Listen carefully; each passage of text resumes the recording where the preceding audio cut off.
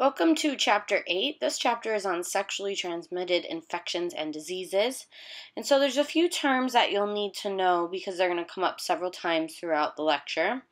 The first is an STD, which is a group of viral, bacterial, and other infections that are spread primarily by sexual behaviors. So STDs are another term for STIs. And STIs are the infection itself. They don't have symptoms, but they can be passed through any sexual contact. And then an STD does show the symptoms and can also be passed through any sexual contact. So essentially, all STDs are caused by STIs. And then another term that you'll need to know is asymptomatic, which means having no noticeable symptoms despite the presence of an infectious agent. So just because you have an STI doesn't mean that you would be able to know it by noticing symptoms. Sometimes STIs don't have any symptoms, but you're still infected and they can still cause damage to your body. And then the next term is incubation period, and this is the time between when a person gets infected with an STD and the appearance of the physical symptoms of the illness. So each STD or STI has a different incubation period, and so it's important to pay attention to the incubation period so that you can know when the best time to get tested would be, ideally, although it's always a good time to get tested, but certain STDs might not show until after the incubation period has passed. And the next term you'll need to know is prevalence. So prevalence is the total cumulative number of cases of a disease in a given population.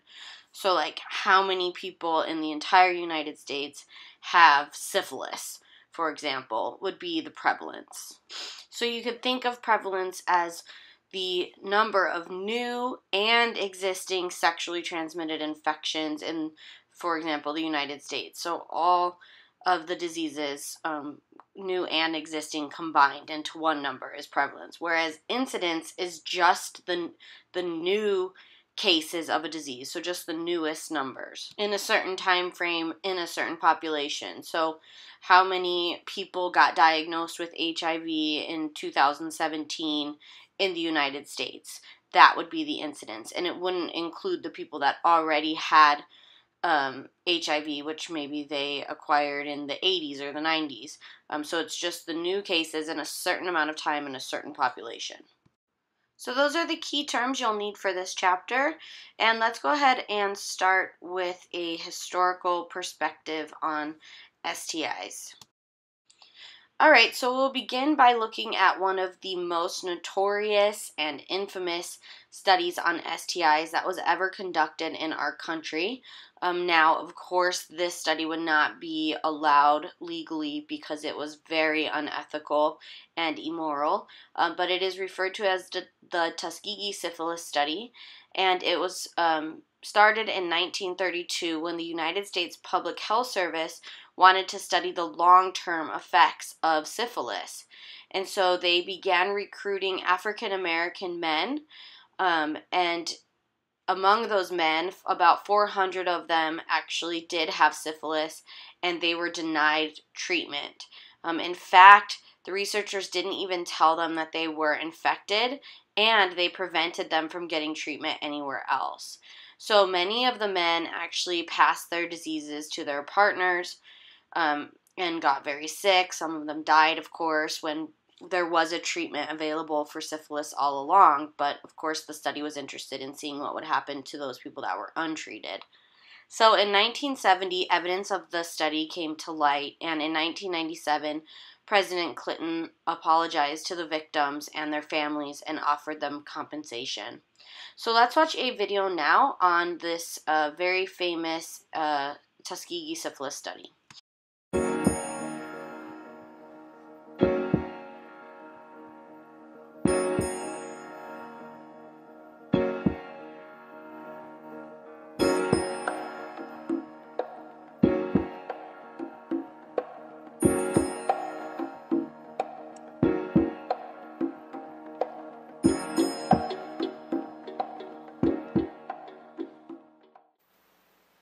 In 1932, the United States Public Health Service launched the most shameful hideous, and longest non-therapeutic experiment on human beings in medical history.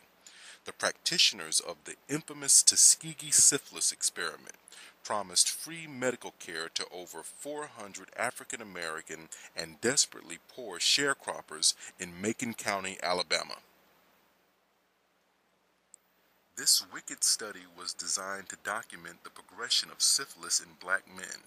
White scientists had long claimed that the disease manifested itself differently in blacks than in whites. Scientists decided to document this by finding a pool of infected black men, withholding treatment from them, and then charting the progression of symptoms and disorders as these men suffered in pain, eventually falling into insanity and dying. Now ain't that a bitch?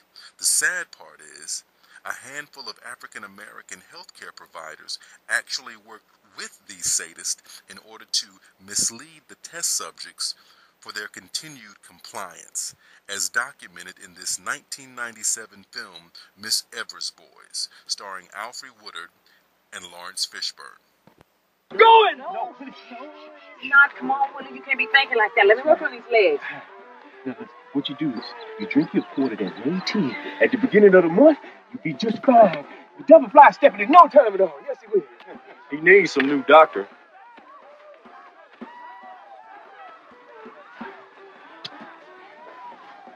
What you doing in that costume? Ain't no costume, it's a uniform. You join the army. Figure it's my world just like it is theirs.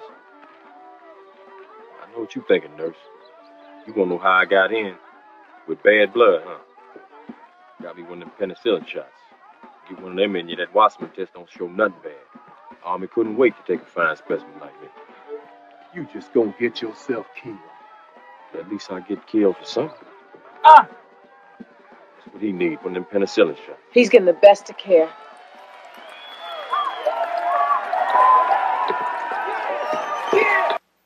At no time were the men ever told that they had syphilis. Instead, they were told they had something called bad blood. By the 1940s, validation of penicillin as an effective cure for the disease was known, and still the experiment continued. Even in 1947, when penicillin had become the standard treatment for syphilis, the suffering of these black men and their families continued under the strict direction of the United States Public Health Service. The tally of those who suffered was nothing less than scandalous. By the end of the study, only 74 test subjects were alive. 28 of the original 400 had died of syphilis. Another 100 were dead from related complications. And over 40 of the wives had been infected, and 19 of their children were born with congenital syphilis. The Tuskegee syphilis experiment lasted 40 years, finally ending in 1972 after being exposed by reporter Jean Heller, when, in the Washington Evening Star newspaper, she ran this headline on the front page: "Syphilis patients died untreated." With those words, one of America's most notorious medical studies became public, and soon after came to an end.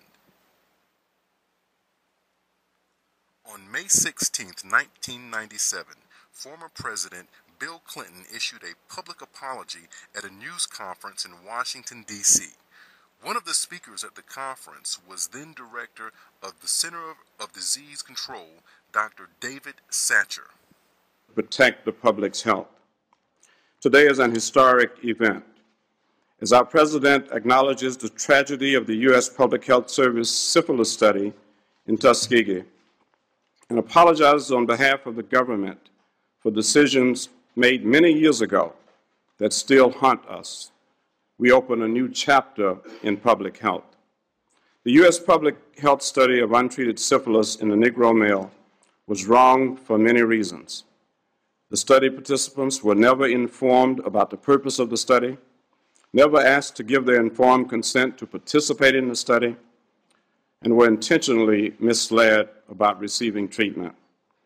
But by publicly admitting our mistakes and acknowledging the role of the Public Health Service in this study, we have an opportunity for a new beginning. Well, It's been 39 years since the Tuskegee syphilis experiment ended. In that time, the United States has seen many positive social changes and even elected its first black president. Yet the effects of the Tuskegee experiment can still be felt today through a deep mistrust of the medical industry by many African Americans. Some wonder if these emotional wounds will ever heal, and we can only hope and pray that they will. In the interim, we can only embrace the ideology of our Jewish brethren and vow never again. Put your bad self. Say it loud. Say it loud. Okay, so we're going to start our discussion of STIs with herpes simplex virus. And there's many different strains of herpes, but we're going to focus on type 1 and type 2. So type 2 is when a person gets sores on their genitals, and type 1 is when a person gets them on their mouth. So we'll begin by talking about genital herpes, or type 2. And so it's characterized by painful sores and blisters, usually in the genital and or anal area, and it is a virus that can actually be found anywhere on the body, but it's usually found in the genital area, and it's passed by direct contact with infectious blisters or sores that are not dormant. So that means they're exposed, they're not in a latency stage, but they're visible. So in terms of the incubation period, it can be anywhere from 4 to 6 weeks. So some of the signs include itching, burning, or pain. The pain can be an indication that an outbreak is about to occur. And then you can get, if you have herpes, painful blisters or sores on the genitals or rectum, which would be type 2, or sores on your mouth, which would be type 1. And the sores tend to break, and then they crust over, and they typically heal in 2 to 4 weeks. Females with type 2 herpes may have sores on the cervix, but that tends to get less frequent with time.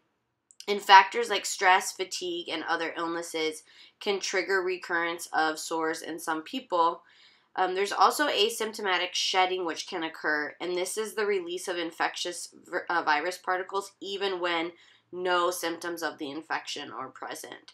So generally, the idea is if you can see the outbreak, then you definitely want to avoid sex, and this is where it's highly contagious, or any kind of contact with the herpes, that's when it's highly contagious. However, it is possible for asymptomatic shedding to happen, which is even though you can't see the herpes, you can't see a sore or a blister, it is still possible to pass the infection onto someone else.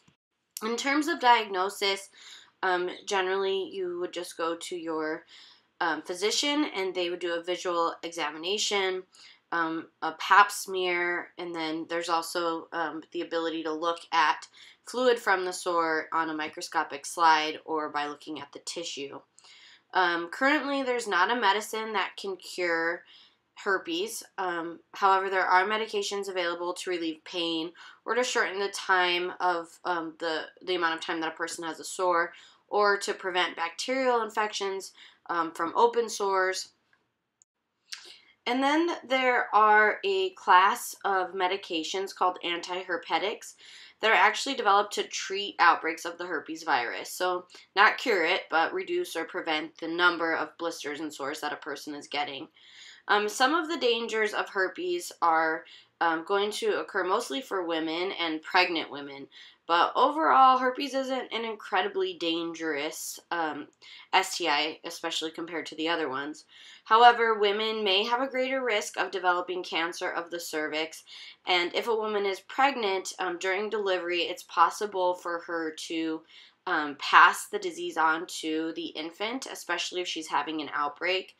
It is possible for an infant that contracts the disease to die from contracting it, especially if they have a low immune system. Or in other cases, there have been some infants who have contracted herpes and had brain damage because of it. However, generally pregnant women are tested for genital herpes prior to going into labor, and then if they have genital herpes, they usually are just given a C-section to avoid the chance of the infant contracting the disease at all.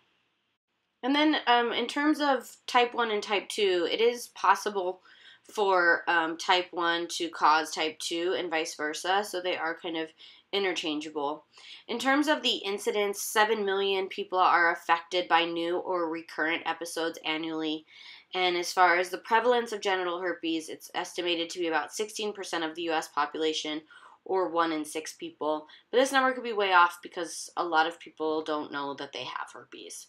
So let's go ahead and watch a couple video clips now on herpes simplex virus. I have herpes, and I bet you do too. Turns out almost everyone does. Hey guys, Julia here for D-News. Yeah, it's true, I'm just one of millions and millions of people who have herpes type 1, and I've had cold sores on my lips plenty of times in my life. They're painful, gross, and unfortunately incurable. It's caused by a virus and spread by contact, and it's a very common virus. Nearly 2/3 of everyone on this planet has had one of 2 strains that usually causes painful and irritating sores on their lips and genitals. And some estimates say as many as 90% of adults have some strain of herpes. While there are 8 different strains of the virus, most people are familiar and infected with type 1 and type 2. There are other types of herpes as well, types that cause chickenpox, mono, or other less well-known diseases. Human herpes simplex virus is ancient. According to a study published in the journal Molecular Biology and Evolution, the HSV1 strain is over 6 million years old. The other strain is significantly younger. HSV2 was contracted in humans from chimpanzees over 1.6 million years ago, which means the virus has been a part of our lives before we were even human. And it's a strong sucker. A study published in the Journal of the American Chemical Society found that the DNA in a virus like this is so tightly packed and under pressure. This high pressure allows it to be powerfully injected into a host cell. It then turns the cell into a virus-making factory, turning out more copies of itself. Since the virus never goes away, herpes is in constant battle with your immune system. Most of the time, your immune system is winning and the virus is latent and dormant in your nerve cells. Well, maybe not entirely dormant, according to research from the Australian National University. Researchers found that the virus is actually pretty active most of the time, but our immune cells are constantly pushing it down. And since HSV is an old virus, it's evolved some tricks of its own. HSV1 actually rearranges our telomeres, according to a study published in the journal Cell Reports. Telomeres are the caps on our DNA, often compared to the plastic tips on your shoelaces. They serve pretty much the same function. They keep the strands of DNA from fraying. The virus attacks telomeres in a few ways, but basically it degrades a telomere protein called TPP1. When this protein is inhibited, the virus is better able to replicate itself. And this is the good news, bad news part of the story. In bad news, you can still spread the virus even if you're not showing symptoms. One study published in JAMA found that 20% of people with symptoms were shedding the virus, and even 10% of those without symptoms shed the virus as well. But there might be a good side to herpes. One study published in the journal Nature found it offered protection from serious diseases, at least in mice. Basically, the virus makes your immune system make more of a protein hormone called interferon gamma. This sets your system on high alert, so your immune system is ready to attack other invaders. In this case, it protects against bacterial infections like the plague and food poisoning. But just in case you're ready to give up on the benefits and the sores, there might be some hope. There's a lot of research on the herpes virus and a lot of potential for cures or treatments. The more common types of drugs like acyclovir tend to focus on the stage when the virus is multiplying in the skin rather than in nerve cells. And that's a tricky place since the virus can often build resistance to treatment at that stage, but scientists are working on that. Like in one study published in the journal Proceedings of the National Academy of Sciences, researchers found that the herpes virus goes through a kind of bottleneck in the body as it moves from its dormant state in nerve cells into skin cells. Only a few cells make the harrowing journey, and once they're in the skin cells, usually on the lip, that's where they multiply.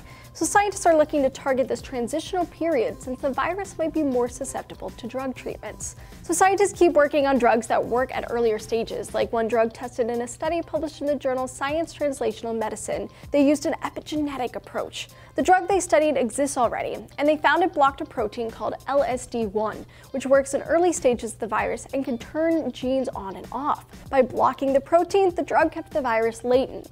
So yeah, that's herpes. You probably have it. You can still spread it when you're not showing symptoms. There's no cure, but there are some decent treatment options. While viral STIs can't be cured, they can be prevented with proper sex education, practicing safe sex, and some can be prevented by vaccines like HPV. Want to know more about the HPV vaccine? Check out this video right here. The researchers say that even though currently a smaller percentage of women are vaccinated than what's ideal, it might be cheaper to increase the percentage of boys vaccinated than work on increasing coverage in the ladies. Alright guys, curious about other STIs? Ask your questions down below and we might just answer in a future video. Don't forget to hit those like and subscribe buttons so you don't miss a single D-News episode.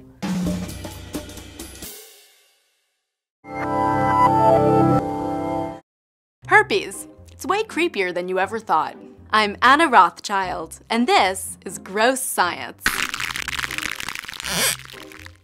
Herpes viruses are super common and quite diverse. If you've ever had cold sores, chickenpox, or mono, you've had a herpes virus. In fact, we know of 8 different types of herpes viruses that infect humans. And if you've had one, that infection lasts a lifetime. That's because herpes viruses go into what's called a latent phase, which is like a state of hibernation where the virus hides in your cells. And what I find so interesting is just where these viruses are hiding. Believe it or not, the ones that cause cold sores, genital sores, and chickenpox actually hide in neurons around your body.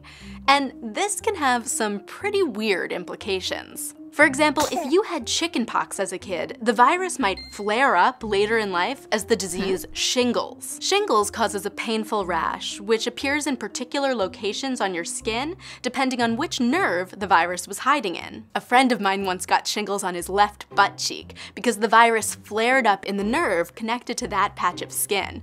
It was apparently very uncomfortable. Anyway, because herpes hides in your nervous system, it can sometimes make its way to your brain, though this only happens in about 2 in a million people. On these very rare occasions, the same virus that causes cold sores can sneak into your temporal lobes and cause a host of unpleasant effects, including death. But some people who survive are left with a very strange type of brain damage. They're totally normal, except they've lost the ability to recognize whole classes of things, like animals or colors or tools. One survivor could no longer identify whether a drawing depicted a real animal or a fictional hybrid beast. And while I wouldn't wish brain herpes on anyone, because of its specificity, this type of brain damage has actually revealed some secrets about how our brains store and categorize information. Anyway, scientists are learning more about these viruses all the time. In the past few years, they've begun to understand how to lure herpes out of the nervous system. And hopefully one day, we'll be able to stop all 8 types of herpes in their tracks. Ew. By the way, my friend Vanessa has been looking into another famous case of brain damage leading to scientific discovery. Vanessa? Come over to Braincraft to hear the story of a man who had a 1-meter iron rod blasted through his skull. Think bits of brain and skull everywhere. He survived, but his personality didn't. Got a question about herpes? Let me know in the comments. And to learn more about brain trauma and neuroscience, check out Braincraft and Sam Keen's book, The Tale of the Dueling Neurosurgeons. Oh, and if you don't already, subscribe to Gross Science.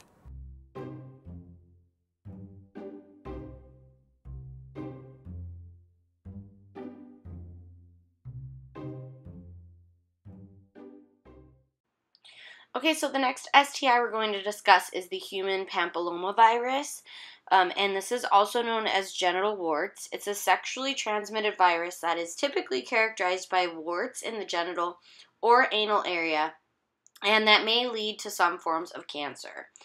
So it's transmitted by direct contact from the genital and anal areas, and the incubation period is anywhere from 6 weeks to 8 months. But the average, what's true for most people, is 4 to 12 weeks. In terms of typical symptoms, some people might not have any symptoms, and others can have growths in the genital and anal area that look like warts. So usually they are diagnosed by observation of the growths or a biopsy. In terms of the treatment, There is medication that's available to apply to the growth, or in other cases, some people will get the warts frozen or have laser therapy done or even surgical removal. Some of the dangers of HPV is that the warts can grow to a large size and then obstruct like the vagina, the urethra, the anus. It is possible for HPV to be transmitted to an infant during birth, and there is evidence that HPV can lead to cervical cancer. It's very, very common. 50% of sexually active people will have this in their lifetime, and that's probably a low estimate. In terms of the incidence of HPV, there are 6 million new incidents in the U.S. each year. And in terms of the prevalence, so all new and existing cases, there are 20 million people in the U.S. population that have HPV. So it is the most common STI in the U.S. as of today, as of now. So let's go ahead and watch a video clip on HPV. What is the most common STI? Let's pretend that the title of this video didn't give it away. The vast majority of us will contract at least one strain of HPV. That includes you, and that includes me.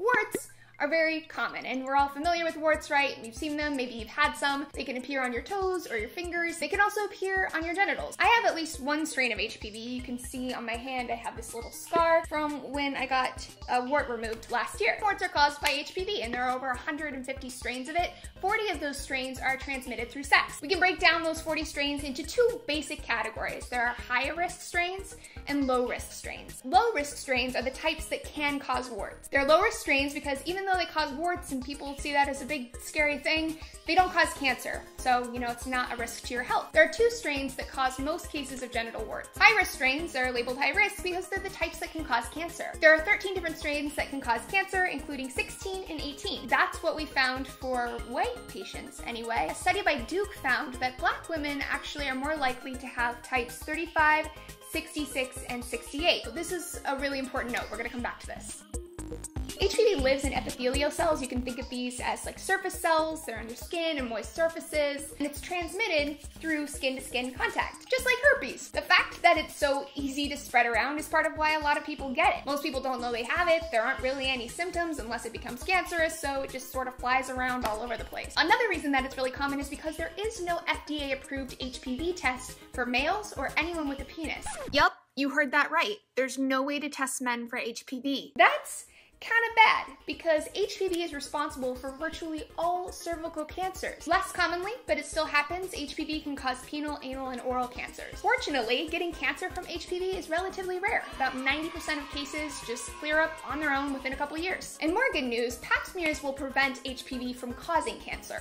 Let me just say a thing about pap smears. It's like the worst name for a cancer screening ever. I know that pap smears can be uncomfortable for people because you have to get naked, the doctor, swabs your cervix to look at the cells. That could be a little bit vulnerable. It's like, hey, the doctor is just literally in my vulva right now. If your first few pap smears feel a little bit awkward or uncomfortable, you're completely normal. It's okay. Just know that this is for your health. Now, in the event that your pap smear does come back abnormal, don't freak out. It doesn't mean that it's necessarily cancer or anything bad. There are a lot of reasons that a result can be abnormal, and it provides your doctor with the information they need if they need to monitor your cervical cells so that they can catch anything before it becomes cancerous. Vagina owners, this is why pap smears are really important. The CDC recommends that you start getting them when you're 21, and then every 3 years after that. Side note, there are also anal pap smears, but they're much less common. They're usually only used in populations where someone's considered high risk. And guess what? There's even more good news. Condoms can help lower your risk, and vaccines can prevent HPV entirely. This is really fucking cool. Gardasil 9 is a 3-shot series, and it protects against the types of HPV that are most likely to cause problems. But, point to note, Gardasil 9 isn't quite as effective for Black women as it is for white women. Why is that? During clinical trials, only 57 out of 2,300 of the studies actually looked at populations of people from African descent. So scientists basically have developed a vaccine that's based on data from white people. This wasn't intentional, it wasn't malicious, but it's significant. We need to be paying attention to representation in medical multiple studies. I really hope that the next update of Gardasil includes more of the strains that will protect people equally. When should you get the vaccine? Kids should be getting it around age 11 before they have any potential exposure to the virus, and you can get it up to age 26. The more of us that are protected, the less it will spread, so get vaccinated.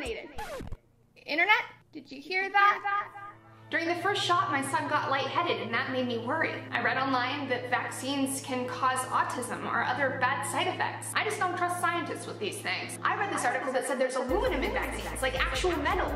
There are websites online that are spreading paranoia and fear about vaccines. Those types of things make us feel scared, right? Because we all want to feel safe and protected, and parents want to protect their children. But the fact is, vaccines do protect us, and they do protect kids. Vaccines have saved millions of lives. As someone who would like to see a healthier, happier world, please get vaccinated. If you're feeling a little anxious about vaccines, I think that, information from reliable resources is a really good way to calm those fears. So I'm gonna link some more reading down below. Okay, there you have it. There is the HPV 101. There are also overlaps in this conversation about stigma from STIs that I already covered in my herpes video, which you can check out here.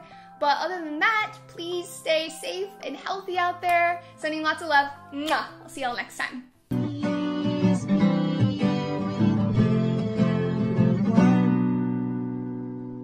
Except your mom. Oh. What? Okay, so we are going to discuss the hepatitis B virus now, and it's a virus that may be sexually transmitted and may lead to inflammation and impaired functioning of the liver. It's actually a virus that's found in saliva, blood, semen, urine, and feces, and it's passed by sexual contact, including anal or oral sex. It can be passed non-sexually as well, from needles or other similar objects. The incubation period is usually 15 to 50 days, but it can be anywhere from 1 to 6 months. So some people don't have any symptoms of hepatitis B, but others that do have nausea, fever, loss of appetite, dark cola-colored urine, abdominal discomfort, or even jaundice. So jaundice is a symptom of hepatitis that's characterized by a deep yellowing of the skin and eyes, and also an enlarged liver. So the way that a person would get diagnosed with hepatitis B is through a blood test. And currently, in terms of treatment, there really is no medical cure. Most people do recover within 6 to 8 weeks with just bed rest, good nutrition, avoiding alcohol, and drugs is recommended so that your immune system stays high. There are vaccines available for hepatitis B. However, it is possible for this disease to cause severe illness, liver damage, cirrhosis of the liver, liver cancer, death, premature birth, or spontaneous abortion if an infant were to acquire it from the mother. And so in terms of incidence, there's about 45,000 new cases per year. And in terms of prevalence, about 5% of the U.S. population has hepatitis B. So we're going to watch now a video clip that is a story of a woman that is living with hepatitis B and her experience of it and her daily struggles and things like that.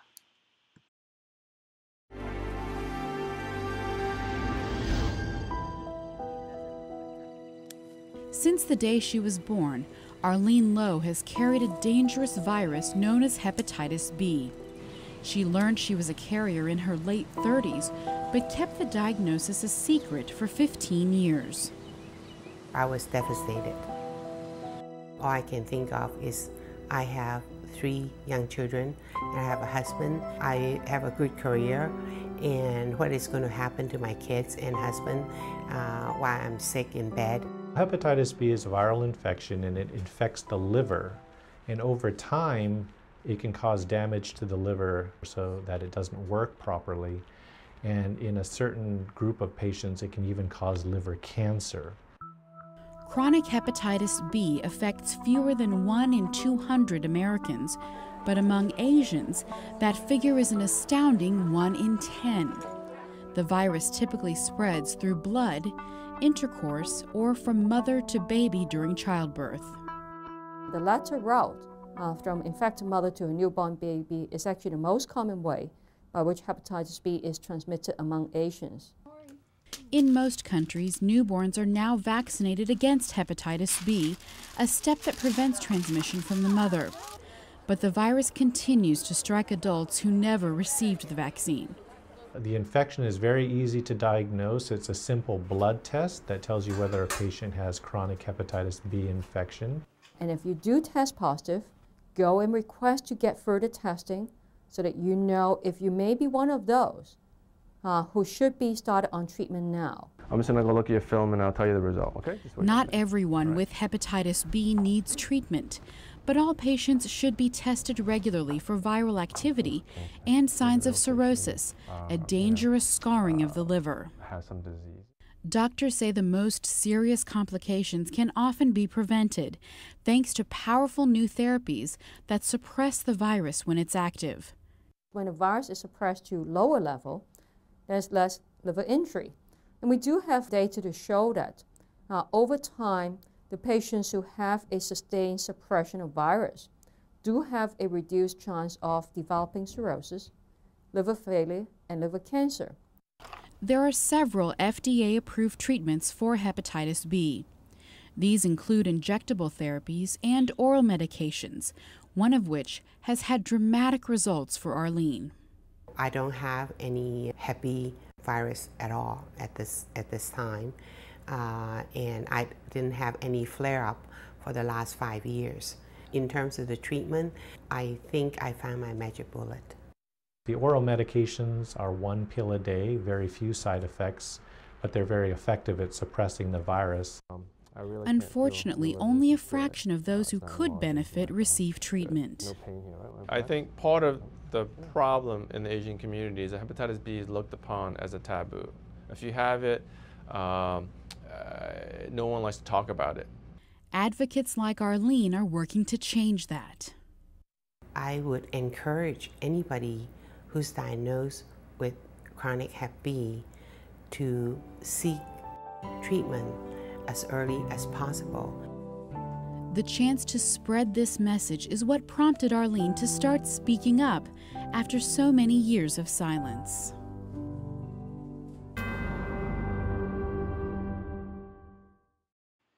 Okay, so for lecture activity 1, I'd like you to think on back on the last 3 STIs we discussed, so herpes, HPV, and hepatitis B, and then tell me which one would be the most concerning to you if you found out you had a diagnosis of it and why. So for me, I'd be most concerned about HPV because I would be worried about cervical cancer.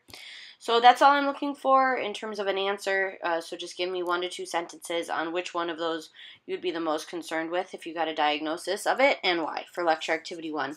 And this is chapter 8. Okay, so now we're going to talk about HIV and AIDS. So HIV stands for the human immunodeficiency virus, and this is the virus that causes AIDS. And AIDS is a gradual failure of the immune system that leads to serious opportunistic infections, which in turn may lead to death. So opportunistic infections are infections that prey on a low immune system, like pneumonia, for example. This is a retrovirus, a type of virus such as HIV that survives and multiplies by invading and destroying the DNA of normal body cells and then replicates its own DNA into the host cell's chromosomes. And it can be transmitted through sexual contact, contaminated needles, and transfusions. The AIDS virus actually attacks the body's immune system, which is its natural defense against disease. So if your immune system isn't working, then you're more open to those opportunistic infections, and then your body can't fight them off, which is one of the ways that AIDS can lead to death. So in terms of the incubation period, it may be from 6 months to several years, but the initial symptoms may appear within a few days and then resolve in a week. So some of the typical symptoms are fever, rash, weight loss, severe tiredness, swollen glands, and diarrhea. All these symptoms tend to last a long time and then gradually get worse. Because the immune system does not work well, people can get severe pneumonia or unusual cancers, which for people with HIV and AIDS is especially common in the skin. So in terms of diagnosis, a new laboratory test is currently available, but diagnosis is still somewhat complicated and requires a medical exam. So even if you take like an at-home HIV test, it would be important to also go to your doctor at the conclusion of that test and just make sure the results are accurate. Once you go to the doctor, you have options of confidential testing or anonymous testing. So with confidential testing, names are kept on file in the lab's records, but with assurance of full confidentiality. And with anonymous testing, the test is administered without collecting any personal information about the clients, who are identified only by an assigned code number. And so treatment for HIV and AIDS is progressing really, really quickly. But for a while now, many people that are HIV positive will take what are known as highly active antiretroviral therapy drugs, which is a combination of several medications that are prescribed for people who are HIV positive, and the intention of them is to delay the onset of AIDS. So there are treatments for some complications, but currently there is no definite cure, although recent research shows that we are definitely getting close, and it's possible that we have found the antibodies that will fight and protect against HIV and AIDS. So until we know for sure if those medications work, up until then, there has really been no way to get the immune system going again once the virus has damaged it. But like I said, maybe these new drugs that are coming out will fix that. So in terms of the danger of HIV and AIDS, nearly half of all patients have died. And the main reason for this is that it leads to opportunistic infections, like we said before. And just to give you a definition of opportunistic infections, they're diseases that establish themselves in the human body only when the immune system is weakened and incapable of fighting them off. So people receiving the highly active antiretroviral therapy live about 35 years after the infection on average. However, if HIV goes untreated, then the average time from infection to death is 8 to 12 years. So currently the incidence of HIV are 40,000 people per year, and the prevalence is that 1.1 million people are infected with HIV/AIDS in the U.S. population. So let's watch a video now on the science of HIV and AIDS, and then we'll take a look at what the most recent findings are on a possible cure for HIV. It's important to note that this is being recorded in 2017, so it's possible that if you're listening to this after 2017, then it's possible that there are new cures available and things like that. So you'll want to look that up on your own if the information seems outdated. HIV/AIDS has taken the lives of over 39 million people worldwide, despite our efforts to prevent, treat, and better understand it. But with 35 million people currently infected, what exactly is it, and are we close to a cure? To contract HIV, the virus must enter the bloodstream, and it's often transmitted from infected bodily fluids like blood, semen, vaginal fluids, or breast milk. Once inside the bloodstream, HIV targets a variety of cells, but most specifically the T helper cells, which are a type of white blood cell that play an essential role in our immune system and fighting infections. The outer envelope of HIV is covered in glycoproteins which mutate frequently, ultimately tricking the T cell receptors to not recognize the virus. Once attached to specific proteins on the T cell, it begins to fuse the membranes together and eventually enters the cell, where it releases 2 viral RNA strands and 3 essential replication enzymes. Because HIV is a retrovirus, the RNA is transcribed into DNA, represented here by a zipper of 2 RNA strands transcribing into DNA. This DNA is then integrated into the host cell's genome. This makes the T cells treat the viral genes like their own, which causes them to make more copies of the virus. These then leave the host cell and mature, ultimately seeking more T cells. The virus is particularly difficult to treat because its mutation rate is so high. Overall, the replication process creates more than 10 billion new virions each day. During these initial stages of replication, called the latency period, a person may not show any major symptoms for up to 8 years. If not treated, the HIV eventually kills off the specific T cells it infects. When these T cells fall below 200 cells per cubic millimeter of blood, it becomes acquired immune deficiency syndrome, or AIDS. After progressing this far, the immune system becomes suppressed and is much more susceptible to cancers and opportunistic infections such as pneumonia. A person doesn't die from AIDS, they actually die from an illness that the body could not fend off. Nowadays, there is medicine that helps fight these opportunistic infections, like Daraprim, which was recently in the news when Martin Shkreli of Turing Pharmaceutical decided to raise the price from $13.50 to $750 per pill. There are also antiretroviral drugs that slow the virus down by blocking certain enzymes which are required for the virus to multiply. Similarly, those without HIV but at high risk of contracting the virus may take pre-exposure prophylaxis, or PrEP. This works similar to antiretroviral drugs by blocking the enzyme reverse transcriptase. Thankfully, there is hope for a cure. A small population of people are immune to the HIV virus because of a mutation linked to the T cells. In one case, an HIV-positive subject received a bone marrow transplant, meaning they were given new stem cells that generate different T cells, and within 20 months, there was no evidence of the virus in their bloodstream. Though this is very individualized medicine, it certainly opens up the possibilities of generating HIV-resistant cells. Combine this with other therapies and preventative measures like condoms, clean needle programs, and safe blood transfusions, and HIV/AIDS may one day be a thing of the past. Your sharing of this video is much appreciated in the effort to help spread knowledge and awareness. And a special thanks to Audible for supporting this episode to give you a free 30-day trial at audible.com/ASAP.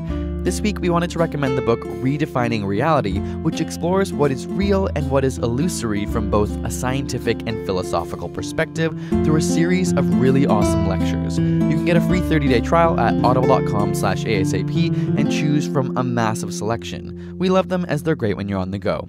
And subscribe for more weekly science videos. When I found out I was HIV positive, I wasn't upset. I was terrified. Saying I have HIV is something big. It changes your life.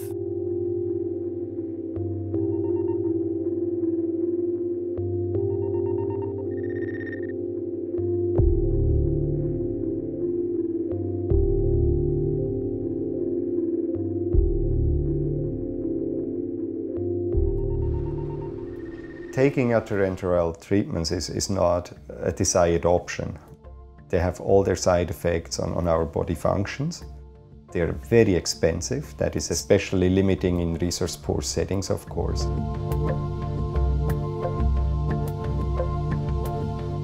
Take, for instance, Lesotho, where $25 are assigned per person per year for healthcare. You can imagine that adequate care for HIV infection is just absolutely impossible. But there may now be an alternative. Medical researchers have developed a therapeutic vaccine that could defeat HIV. Unlike conventional vaccines which prevent disease, a therapeutic vaccine helps equip infected bodies to defeat a disease that's already been contracted. Around 1% of the population have innate immunity to HIV. Their bodies can fight the disease without the need for drugs. We wanted to help people to become this normally only 1% that can deal with the infection without taking drugs. And so what we wanted to achieve is really what we call a functional cure. A functional cure is where the patient doesn't suffer any of the problems associated with HIV, but there may still be traces of the virus in his or her system. HIV infects some of a person's white blood cells that normally help protect the body against illness. Once the immune system is compromised, an infected person is at risk of dying from such diseases as tuberculosis, pneumonia, or the flu. HIV is so hard to treat because it is usually hidden from the body's own defense system in otherwise healthy-looking cells. To kill it requires a two-step process. Firstly, the vaccine boosts a patient's immune system so it is better able to fight the virus. Then the patient is given a drug called romidepsin, which causes the HIV-infected white blood cells to release proteins on their surfaces, identifying them to the body.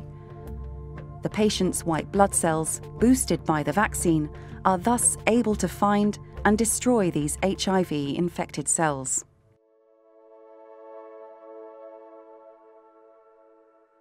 A group of scientists ran trials of the vaccine on 13 people who had recently contracted HIV, with the aim of helping their immune systems find HIV-infected cells and destroy them. Once the patients received the vaccine, they stopped taking their antiretroviral treatment and began taking romidepsin to see whether their immune systems could defeat the disease. And the results were encouraging. 5 out of the 13 individuals can control the virus. For this 40% of the trial's participants, it's been life-changing, including patient A05. When I was first told that the treatment had worked and it was undetectable, it was brilliant. Since I have had the vaccine, I haven't had to take any pills or any meds for 6 months.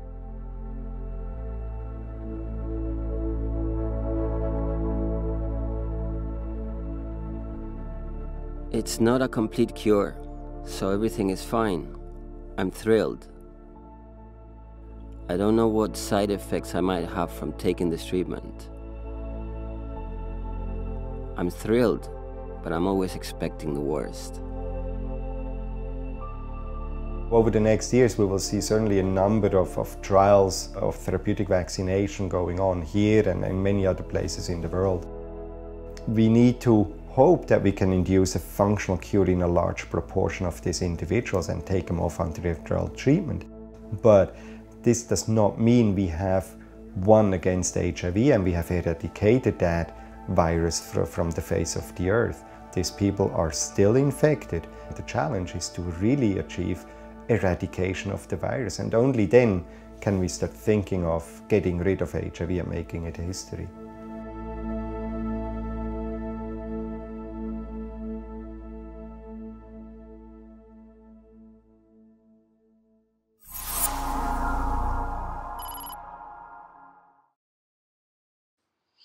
Okay, so chlamydia is a sexually transmitted bacteria, often causing a thick, cloudy discharge from the penis or the vagina, and it may be asymptomatic, especially in women.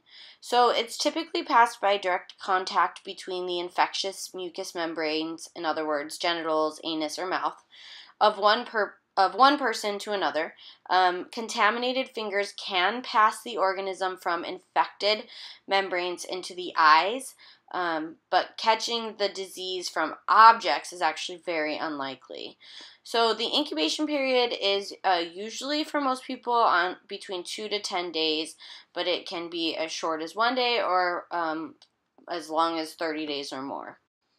So as I mentioned, the genitals, anus, throat, and eyes can be infected. Some typical symptoms for males are burning, urination, and pus discharge, infection of the urethra, but about 50% of men have no symptoms. And then females may have vaginal discharge, although up to 75% of females have no symptoms.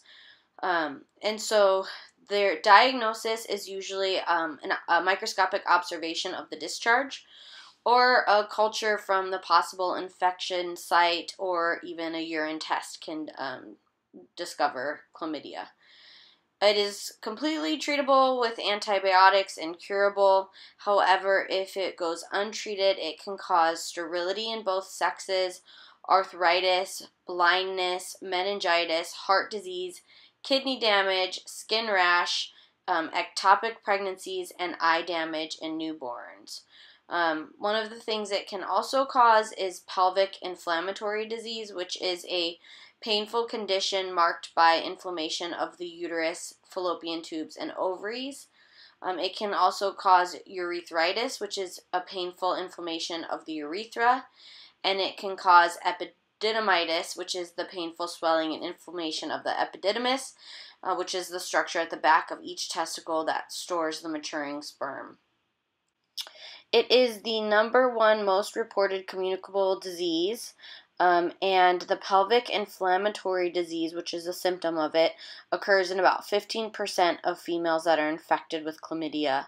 In terms of the incidence, about 1.2 million new cases of chlamydia are reported annually in the United States.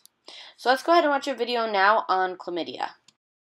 Hi everybody, this is Kaylee, and today we're going to be talking about one of the worst possible downfalls of having unprotected sex, sexually transmitted disease, chlamydia.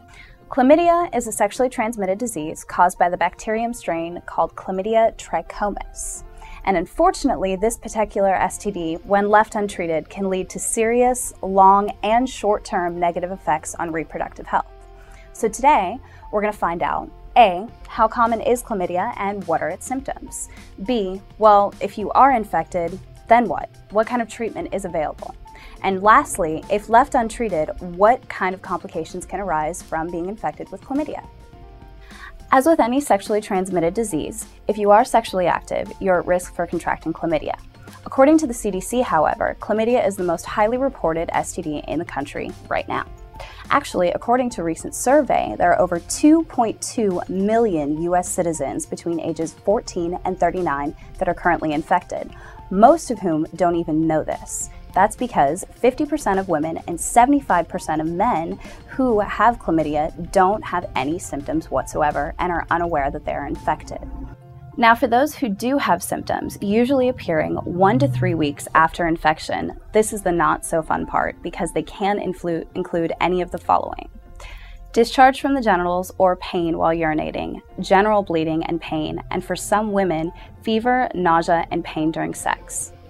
Chlamydia itself can be contracted through oral, anal, or vaginal sex and can manifest itself in the vagina, penis, throat, and anus. No bueno. So, if you are infected, well, then what? What kind of treatment is available?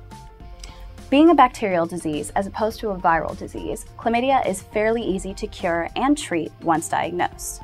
The CDC suggests that all women under 25 should go for regular yearly testing, all women over 25 with new sex partners should be tested, and all pregnant women should be tested for chlamydia in an effort to diagnose, treat, and prevent adverse effects from arising. So, once diagnosed, chlamydia can be treated with a single dosage of the antibiotic called doxycycline, and this usually lasts about a week. And during this time, most doctors suggest that all infected persons and their partners abstain from all forms of sexual activity. So, if left untreated, what kind of adverse complications can arise from exposure to chlamydia? Generally, treatment is fairly easy, and chlamydia can be cured. However, due to the fact that most men and women with chlamydia are completely unaware that they are infected, many adverse effects and complications can arise before knowledge of the infection is even, there. And generally, for women, these effects are more serious. Men rarely, if ever, have complications from exposure to chlamydia. However, in some rare instances, the infection can spread to the epididymis, which is the tube from the testes that carries sperm, causing general pain and, in some rare cases, sterility among men.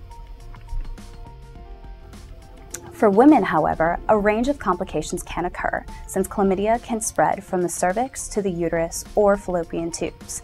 In 40% of untreated cases among women, these patients contract PID, or pelvic inflammatory disease. PID can lead to permanent damage of the reproductive organs, which in turn causes things like chronic pain, infertility, or pregnancy outside of the uterus, called ectopic pregnancy, which can be fatal. Also, in pregnant women with chlamydia, the disease can be passed from mother to child during a vaginal birth. Now, for a newborn baby, this can cause a myriad of complications, including things like pneumonia and pink eye. In very rare instances, arthritis, skin lesions, swelling of the eyes, or urethra can also be caused from exposure to chlamydia. For all you gentlemen out there, I want you to stay with me for a second and imagine you're Johnson and this book. Now, that wouldn't be too comfortable.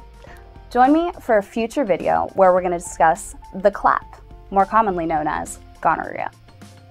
Did you know that 75% of Americans carry the herpes virus? Join me in a future video where we'll discuss this and more facts about herpes. Well, folks, if that's not enough incentive to wrap it before you tap it, use a condom, then I don't know what is. This is Kaylee. Thanks for joining me on our discussion about chlamydia. Please rate my video, leave me any comments that you'd like, and don't forget to subscribe. See you later. 1 to 3 weeks after being infected,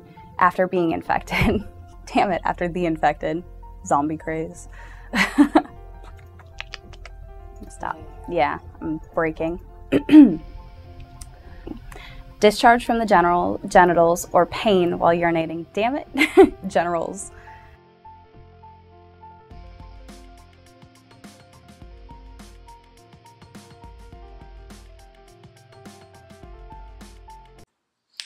Okay, so gonorrhea is a sexually transmitted bacteria that typically produces pain during urination, a thick, cloudy discharge from the penis or vagina, but it is often asymptomatic, especially in women. So it's passed during sexual contact. Infants can become infected during vaginal delivery. It is highly contagious. Some of the nicknames for gonorrhea are clap, drip, and burn. The incubation period is 2 to 5 days on average for males, but up to 14 days. And usually there are no symptoms, like I said, in females. However, when there are symptoms or symptoms for males, they tend to develop slowly and are often mild. Females sometimes see a slight vaginal discharge, itching and burning of the vagina, painful intercourse, abdominal pain, or fever, especially if it's left untreated for a while. For males, it's common for them to see discharge from the penis, burning and itching at the urethral opening, or a burning sensation during urination. In terms of diagnosing gonorrhea, a culture test of fluid from the infected area or urine test will usually be able to determine if a person has contracted the disease, and the results are usually given back to the patient within only 20 minutes. So it's curable with antibiotics, not penicillin, but there are a lot of other antibiotics that are capable of curing it. The danger is that if it's untreated, it can cause sterility, premature and stillbirths, infant pneumonia, and eye infections, which can lead to blindness. So it can also cause epididymitis in the men and pelvic inflammatory disease in women. In terms of the incidence, there are about 300,000 new cases of gonorrhea each year in the United States. And in terms of the prevalence, there are currently about 1.2 million people infected in the U.S. population. Okay, so let's watch a video now on gonorrhea.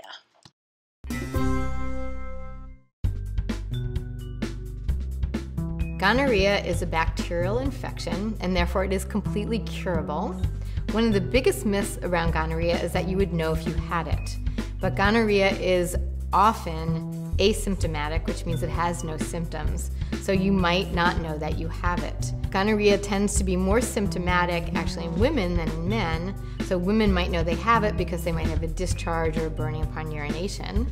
Men, when they have symptoms, will also have the same type of symptoms, a discharge or burning upon urination.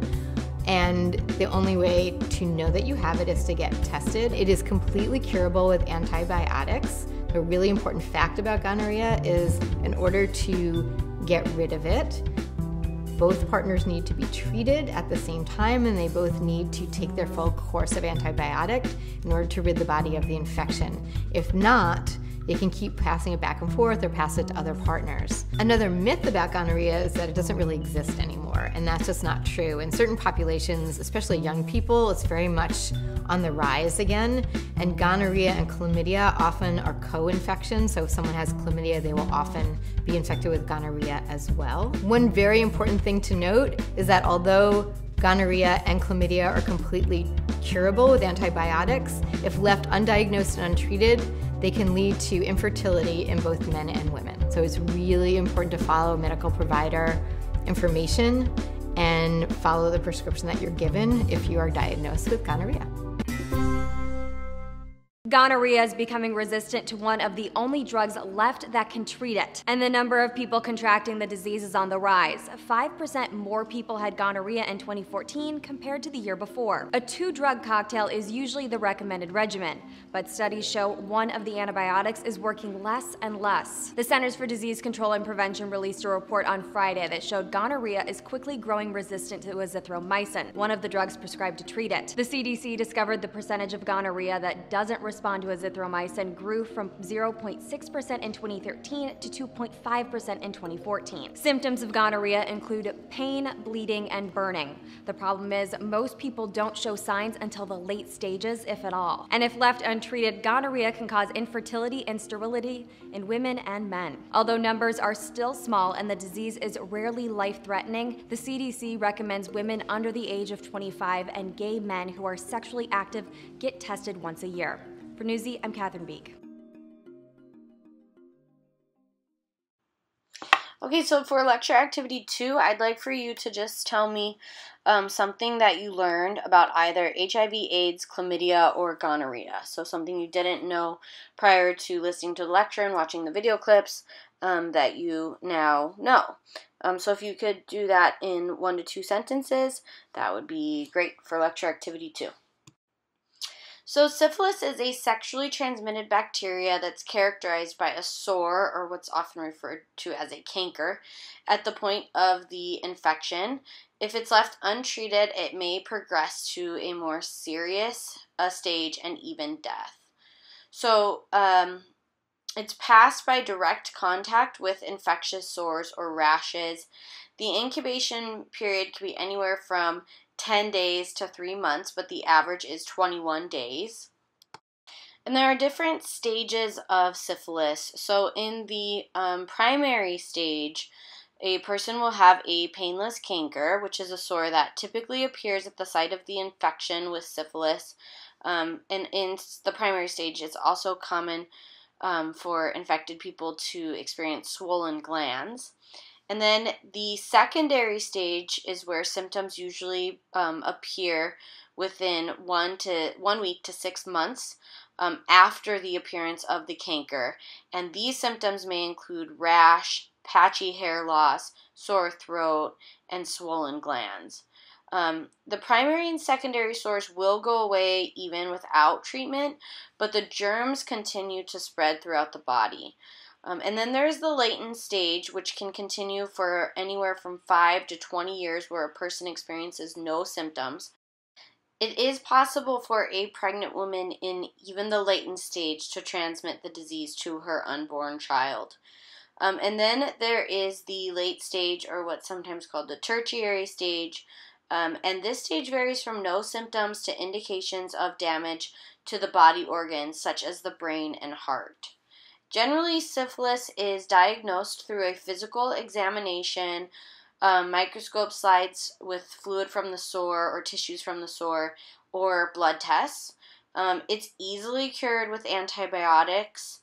The danger if syphilis is left untreated is that there can be severe damage to the nervous system and other body organs, which usually happens after many years of having the disease and it going untreated. So some of the things that can happen as a result of it being untreated are heart disease, insanity, brain damage, tumors of the skin, bones, livers, and severe illness or death of newborns in particular. So some of the symptoms might imitate those of other diseases, and damage done to the body is permanent. So the treatment of pregnant women with syphilis is absolutely necessary to prevent damage to a fetus. The current incidence in the United States is about 45,000 people per year. So let's go ahead and watch a video now on syphilis.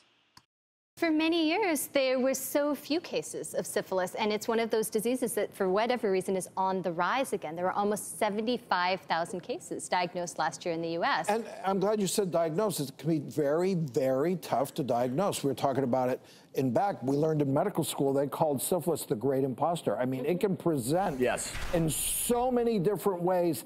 Every single organ system, obviously dermatology, but other organ systems, well, sometimes can be a tough diagnosis, especially where you're not thinking of syphilis. Well, and here's the concern.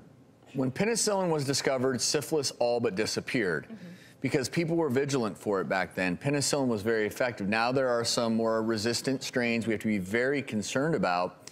But the other thing about syphilis, since people aren't looking for it, not thinking about it, we talk about all these other sexually transmitted infections, and nowadays people think, well, you know, HIV is no big deal because it can be treated. This isn't any big deal because it can be treated. But syphilis, the issue with it is it progresses over time, and if it's not identified early and treated, it can create major problems. We have some picture because the first stage, it may just be a painless sore. You might confuse it for an ingrown hair, a cut, or maybe a harmless bump near your genitals or even in your mouth. Now, the second stage presents with a non-itchy body rash on the palms and hands or all over the body, maybe your feet. Here's the concern. The final stage of syphilis, you may have no symptoms at all, and you think you're fine, no treatment, but then all of a sudden you can develop things like permanent blindness over time, brain damage, even death. When I was in residency, I spent a month working in the VA hospital right next to Vanderbilt Hospital, and I had a vet who had tertiary syphilis. And let me tell you, I learned a lot about how much you do not want to get this disease. So sad. And by that point, your typical treatments of, say, simple penicillin, the damage is largely done. They'll cure the disease from that point forward, but the damage and the destruction that's been done can't be reversed. So even though there is penicillin G, the problem is, number one, like you said, there are resistant strains now, which are very scary. Number two is there is a shortage of penicillin G right now in the United States, which is also, we think, contributing to the rise in these cases. And three, once you've destroyed the tissue, destroyed the nerves, then you can't undo that. You can just keep it from going forward. And the nature of the way that disease progresses, the actual tissue reaction, it's hard for the medication to penetrate. Yes, those tissues, it's a walled type reaction. So for all those reasons, you know, there's so many other STDs that get more time in the talk shows, HPV and chlamydia and obviously herpes. But you know, we that happens and we drop our guard against. Yeah, I think we forget that these diseases can come back. These diseases that we thought we sort of had at bay and were gonorrhea as well. Yeah, chlamydia. Is it me, or are a lot of people largely blasé about these sexually transmitted diseases? Because again, there may be this thought process out there that, you know, none of these are that big of a deal. And again, a lot of it is because if you didn't grow up in the syphilis era, and you're one of the 75,000 Americans who's recently caught this, you're completely naive to how serious it can be. And I want this to be a wake-up call for everyone, and why it's so important to protect yourself, to know, you know, to know your partner, to have that awkward conversation, as awkward as it is, to, in an ideal world, the two of you together before you start a sexual relationship, talk about getting tested, because the truth is, so many of these diseases, you have no symptoms at all at first, and so you can pass it on to your partner. And women in particular are more susceptible. And also really important to point out that this can be passed from mother to baby during pregnancy as well. So this is one of those diseases, especially if you're not aware that you have it, that can infect your baby and cause a number of true congenital problems. And the other thing about syphilis is it's painless. So most people don't respond to even new lumps and bumps on their body, even in the genital area as an example, unless it hurts. It's like, oh, okay, what do you do when you get a bump? You press it. That's the automatic reaction, even as a doctor. First thing, like, oh, it doesn't hurt. I wonder what that is. You know, meanwhile, you're like, oh, I got that thing down there. And, you know, if you're out being sexually active, not only are you at risk, but then your partner's at risk. And with these now, again, these new strains that are more difficult to treat, resistant to antibiotics, I think it's a time to re-familiarize yourself with your partners and get tested and wear a condom.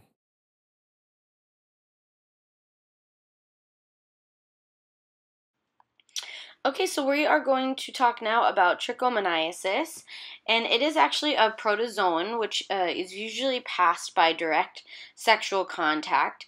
It can be transmitted through contact with wet objects, such as towels, washcloths, and douching equipment. The nickname for this disease is trich. And the incubation period is anywhere from 4 to 20 days, with the average being 7 days. So some of the typical symptoms for females is a white or greenish yellow odorous discharge, vaginal itching and soreness, painful urination, and for males it's slight itching of the penis, painful urination, or clear discharge from the penis. However, many women and most men have no symptoms. So the way that trichomoniasis is diagnosed is by getting a sample of the discharge and then looking at it under a microscope. It can also be diagnosed through a culture test or even just an examination. It is completely curable with oral medication. The long-term effects of it in adults is really not very well known or documented. There is some evidence that infected individuals are more likely to develop cervical cancers and that babies may become infected if a mother has this during labor and delivery. And the incidence of trichomoniasis are that 7.4 million people are infected annually, and in the world. And then the prevalence in the world is 170 million people are currently infected. So let's go ahead and watch a video now on trichomoniasis. Prostate cancer, STDs, and dogs. What do they all have in common? More than you might think.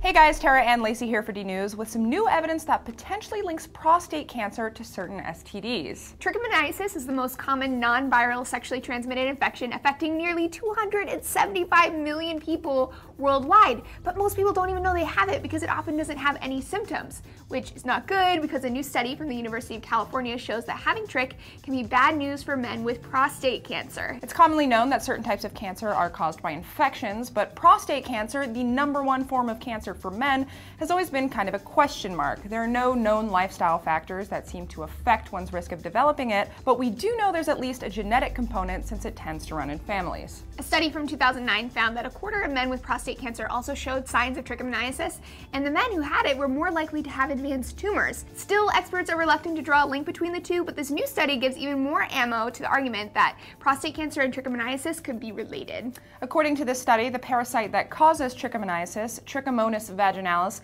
secretes a protein that leads to inflammation and causes increased growth and invasion of both benign and cancerous prostate cells. So even if trich doesn't cause prostate cancer, this study suggests that men who already have it may experience a more aggressive form of it if they've previously been infected with trich. Which brings up another fascinating study that was conducted recently showing that prostate cancer can be sniffed out by dogs with near perfect accuracy. This is amazing. Crazy. A team of researchers from Italy took urine samples from 677 patients, half of whom were healthy and half of whom had prostate cancer, ranging from low-risk tumors to widespread cancer. They then had 2 specially trained dogs smell each patient's urine to see if they could detect the presence of cancer. And apparently they can. Both dogs correctly sniffed out the cancer patients with a combined accuracy of 98%, which is incredible. But how does it work? Well, it turns out that people with cancerous tumors secrete something called volatile organic compounds, or VOCs, in their urine, which evaporate into the air and produce a scent that's detectable by dogs. This isn't the first time dogs have been used to sniff out cancer. The University of Pennsylvania's vet school has a cute little dog named Tsunami that they claim can correctly detect ovarian cancer 90% of the time.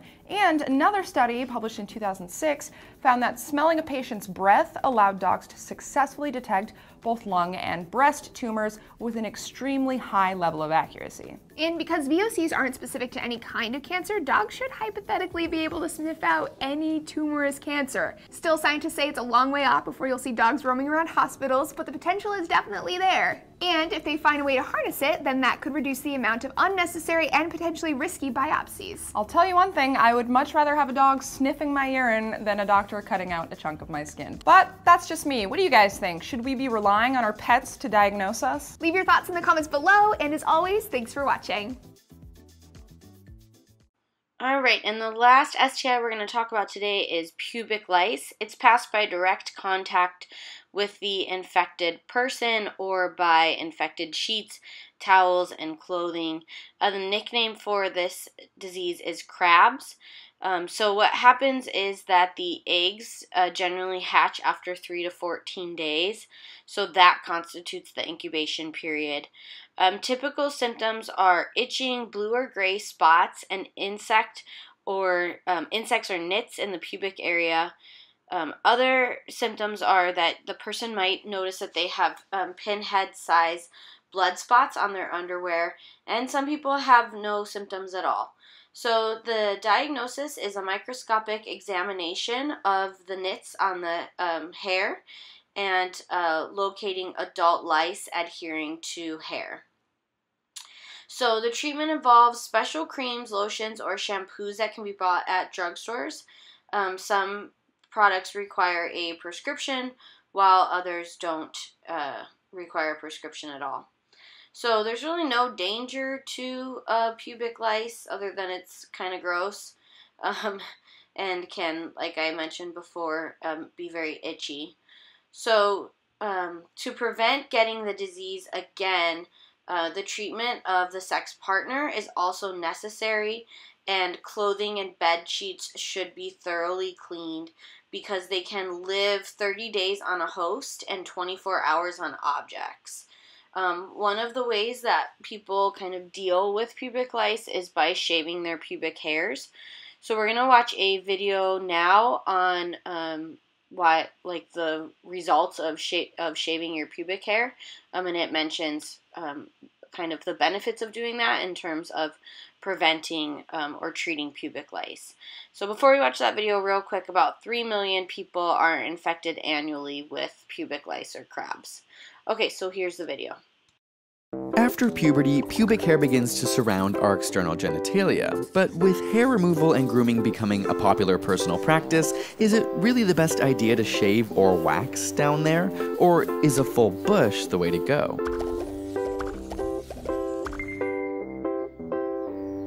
Humans lost most of their thick body hair around 70,000 to 120,000 years after the last ice age. But despite becoming mostly bare, we retained plentiful hair in our armpits and crotches, becoming the only mammalian species in the world to have long, coarse pubic hair. Researchers hypothesize that pubic hair sprouts after puberty as a visual signal to potential partners that one is ready to mate, while the bush itself acts as protection from friction during sexual intercourse. Another theory involves sweat. Humans have two types of sweat glands. One type secretes mostly water and salt, producing no odor, while the other apocrine glands are found specifically in the armpit and the pubic areas, and using the pubic hair follicles secrete fluids rich in proteins, lipids, and pheromones. When bacteria on the skin break down these molecules, you get body odor. We may have evolved to retain these hairs to trap pheromones to be wafted towards potential mates. This is further supported by the fact that women release different pheromones during ovulation, signaling fertility in order to become more attractive to others. But a study of over 1,000 students in America found that 96% of females and 87% of males had either partially or completely removed pubic hair within the past month. As pubic hair is coarse, the regrowth after any type of grooming can be irritating to the skin. In fact, 75% of people sorting out their pubes have experienced genital itching, and 40% have experienced a rash of some sort. Shaving and waxing can create hair that grows inwards instead of out to the surface, resulting in red and inflamed raised bumps. Interestingly, the incidence of pubic lice has actually decreased due to shaving and waxing. However, these practices can also create microscopic abrasions on the skin, which can become infected and even transmit a myriad of sexually transmitted diseases. It has been theorized that pubic hair removal also correlates directly with the rise of gonorrhea, chlamydia, and HPV infections. Even with infections put aside, the most common genital injuries reported in American emergency rooms are a direct consequence of pubic hair removal. At the end of the day, no matter what grooming trends are currently popular, there's no harm in growing that bush the way that nature intended. Before you go, we wanted to send a huge thank you to Thought Cafe for animating this episode for us. They have a fantastic channel that you should definitely check out. It's super creative and informative. Be sure to check them out and subscribe to their channel for more fun and educational content. Thanks for watching.